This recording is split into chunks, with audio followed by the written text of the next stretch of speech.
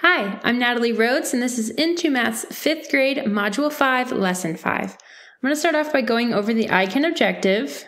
It says, I can use a formula to find the volume of a right rectangular prism. And the learning objective is to use a formula to find the volume of a right rectangular prism.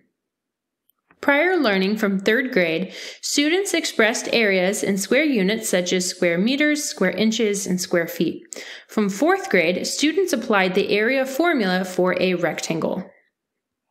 All right, so jumping into the lesson on page 113, on the Step It Out question number 1, it says, Jeannie buys the fish tank shown. For A, you know that the volume of a rectangular prism can be expressed as the product of its length, width, and height. Write a formula to model the volume of a right rectangular prism. So what it's looking for here is the letters. What letters in the formula can we write that make up the formula itself? So what that's going to look like here is V is for volume, and remember it said the product, which is multiplication, of its length, width, and height. So we're going to take the first letter of each of those words, so length, and we're going to multiply them together. Length times width times height. So that is a general formula for a rectangular prism. Okay, now in B, we're going to apply it to this problem.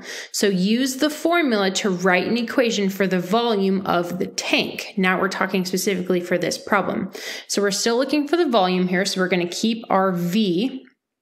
The length on how long it is here is 13. The width, how wide it is here, is 6. And how tall it is, that's the height, is 8.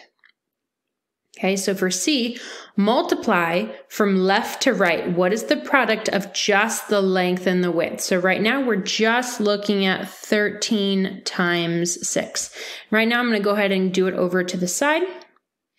So 13 times 6, 6 times 3 is 18, carry the 1.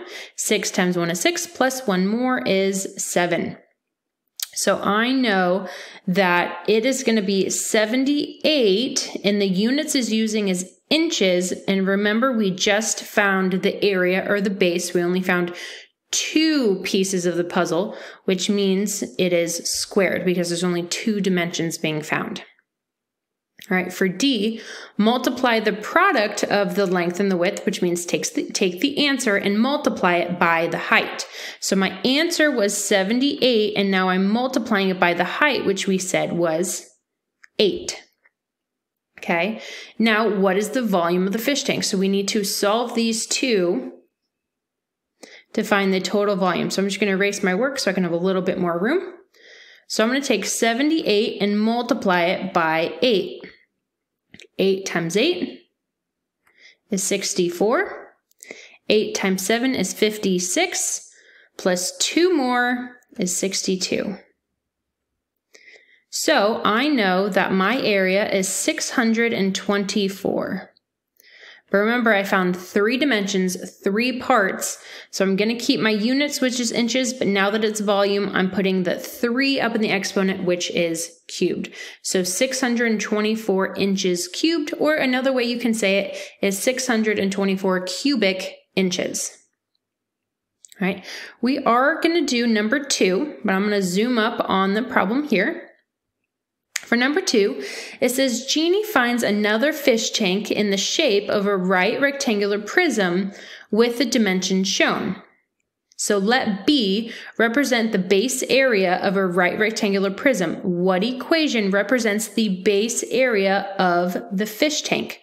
So here I want you to use B as the base and say equal to, and tell me what 2 dimensions in this fish tank are equal to the base. All right. For B, write a formula to model the volume of the right rectangular prism using B.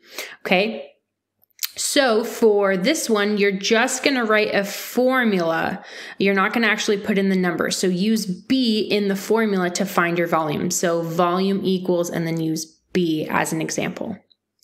For C, use the formula to write an equation for the volume of the tank. Now, here's where you're adding in the numbers. So you're going to be adding in the numbers for the equation here. Then you're actually going to be finding the volume and multiplying all three numbers together to find the volume. All right, so go ahead and do all three of these together and go ahead and click pause here. All right, coming back to solve these problems. So for A, let B represent the base area of the right rectangular prism. What equation represents the base area of the fish tank? Okay, so I know that my base equals my length times my width. And my length right here is 12. So what I'm going to do is I'm going to say B is equal to 12 as my length. And my width here is 7. So 12 times 7 is going to be my base, my length times my width. Moving down to B, it says write a formula to model the volume of a right rectangular prism using B. Notice it doesn't say anything about the fish tank. So we're not actually talking about the specific problem. We're just looking for a general formula here. So write a formula to model volume. So remember, we're going to be starting with volume, but we want B to be our base. So we know that normally volume is length times width times height. I'm actually going to write this out. So volume equals length times width times height.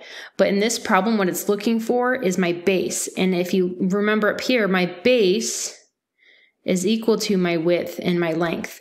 So if I take out my length and my width and I just write base, what I have left over is my height.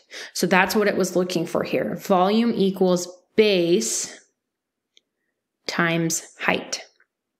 All right, so moving down to C, use the formula to write an equation for the volume of the tank. Okay, so now it's going back to the problem mentioning the tank. So in this problem, you're going to have your volume, and it's going to be equal to your length is going to be 12, your width is going to be 7, and your height is going to be 9. All right, so what I need to do is now I need to multiply. So 12 times 7, I'm going to do my math over here to the side. So 12 times 7. 7 times 2 is 14, carry the 1. 7 times 1 is 7, plus 1 is 8. So I know my base is 84. All right, so I could also write it separately, and I could say volume equals 84 times 9. So that's my base times my height now. All right, I'm going to erase my work over to the side so I can have a little bit more room. Now I need to take that 84 times 9 to find my total volume. So 84 times 9. 4 times 9 is 36, carry the 3. 9 times 8 is 72, plus 3 more is 75. All right, so my volume is equal to 756. Remember, my units are inches, and because I found 3 dimensions, 3 parts in volume, it is going to be the 3 in the exponent, reading 756 inches cubed, or 756 cubic inches. All right, that is it for this lesson. Go ahead and finish up the rest of your problems, and I will see you back for Module 5, Lesson 6.